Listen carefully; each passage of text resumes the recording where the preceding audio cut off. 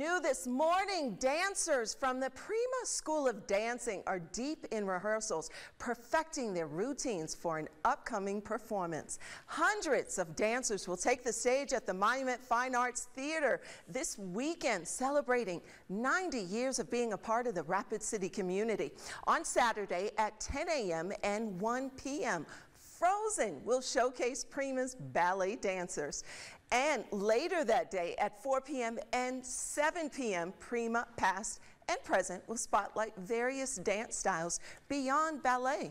Christy Remington is the owner of Prima School of Dance and says she was excited for her students' first dress rehearsal.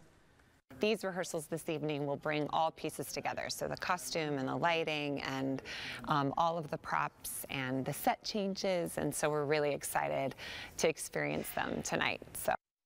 To purchase tickets to any of the shows, you can go to Monument, or you can find a link on our website, blackhillsfox.com.